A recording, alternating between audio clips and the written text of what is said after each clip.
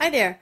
I thought I was going to do a little bit of an experiment this afternoon, so I would turn on the camera and take you along with the ride. I have no idea what's going to happen because I have not played like this before, but I had a lot of these leaves left over after doing 2 impressions with the distress sprays, and I wanted to do some inking or dyeing or something on tracing paper, so I had a different texture of paper. So I have just some Strathmore tracing paper. It just happened to be what I had on my shelf. I have my leftover leaves, and I have alcohol ink in various colors. I have a dropper bottle full of just plain alcohol, and I have a spray bottle. And I'm just going to see what happens. If nothing else, if I get nothing but brown pages, I'm okay with that because I already have an idea how I'm going to be able to use them.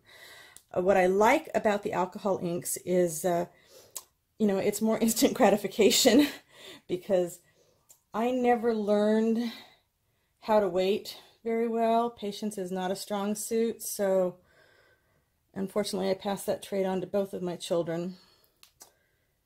And I have not played much with alcohol inks before, so this is going to be possibly interesting, possibly really boring. I don't know. We're going to see what happens. I want to spray just some water. I just want stuff to spread. I don't know if it's even going to be possible to get any impressions because the alcohol ink does dry super fast, but let's just give it a shot.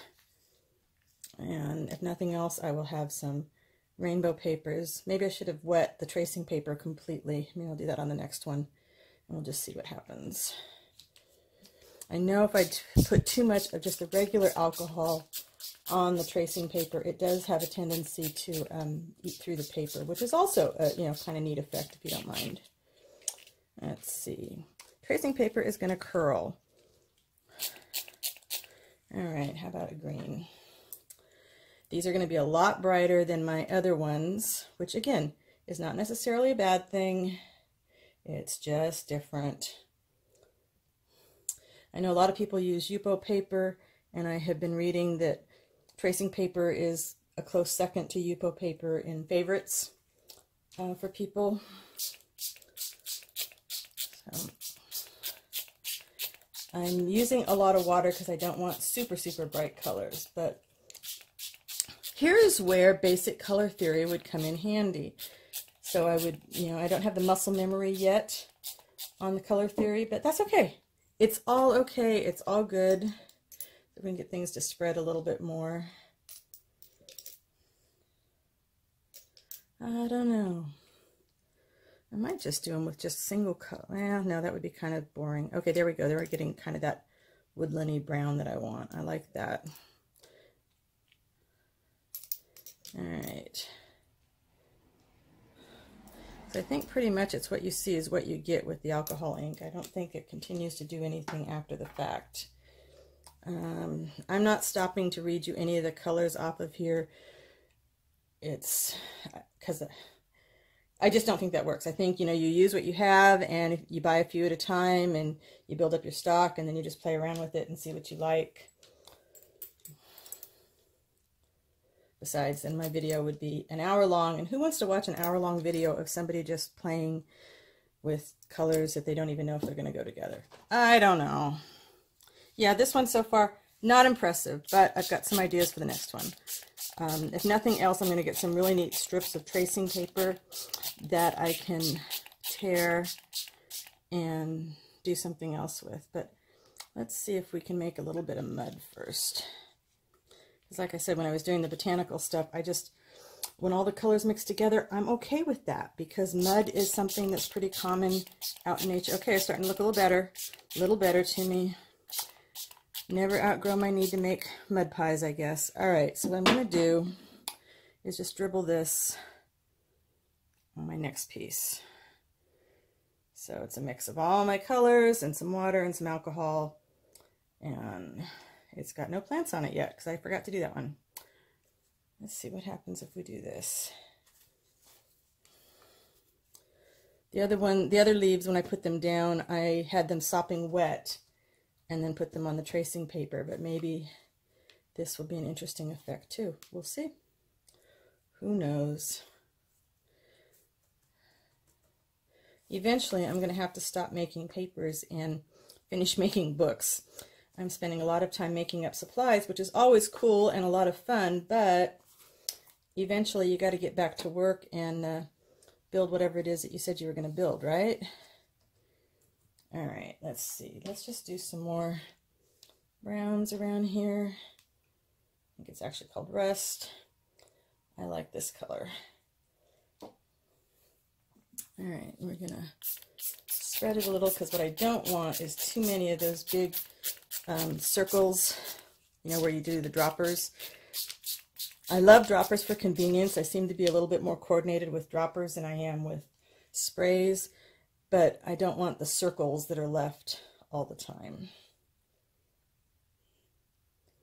So right now outside the studio on my racks is another set of the Plant Impressions drying because I just couldn't leave it alone. I had to try again. I'm addicted to making those darn papers.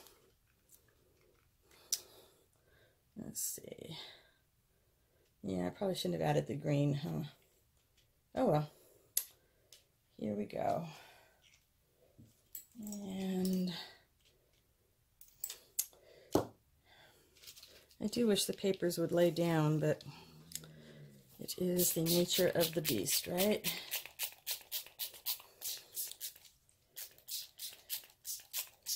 Okay, the other one kind of looks like a unicorn exploded in the forest. So, yeah. Dear Susan, use fewer colors. 3 is a good number. 2 might be just fine. So the reason I dropped out of art in high school was not about color, because I don't think we even got that far. It was about perspective. And the teacher that I had in the 7th grade, whose name I thankfully forgot, told me I had no idea about perspective and just to give it up and transfer and go do something like home economics, which is what I did. And you know what?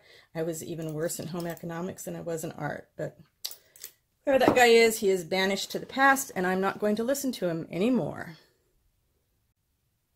Okay, I've got a little bit drippage that I'm putting on the next tray that I already had prepared. So I'll do 2 more trays and then I will turn the camera off because, like I said, who wants to sit and watch this over and over again, especially since we have no idea if this is going to come out. I'm glad I'm getting braver at experimenting, though, and even happier that I'm getting braver about sharing the experiments, because that's not always something easy to do. You know, we always want to share the good stuff. We want to share how beautiful something came out, and we don't want to share, you know, how I did this and it totally stunk and nothing works, and you know, we don't want to show that kind of stuff because people, you know, we think they want to watch the video so they can learn how to do something new. But I think it's just as important to learn that other people fail too.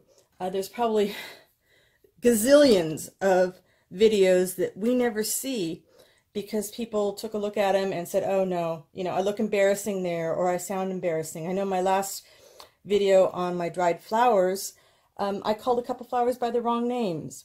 And I'm sure my native plant people, if they were to ever watch the video, would go, oh, God, what is she doing? You know, she's giving everything a bad name. And I'm sorry, you know, I'm human. I make mistakes. That's just the way it rolls. And if you let the idea of making a mistake stop you from doing something that you're really feeling called to do, or just play, life is too short.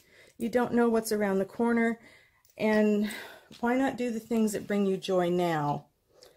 And don't worry, you can't control what other people think about you. The only thing you can do is control your reaction to what people think about you. So let it go, all right? But this time I'm going to wet the tracing paper completely before I put any of the alcohol ink on it and see if that makes a difference. I think it should spread perhaps a little better. We'll see, or at least it's mostly completely. It's kind of sort of wet. No, it's wet. It's wet. There are puddles of water, and it's getting all wrinkled, so I know that means that it's wet. And I don't know. Let's see. Experiment number, what, 553? Who knows? All right, purple. Purple. We got some purple. Okay, and we have another shade of, well, it's kind of red. Let's do this one.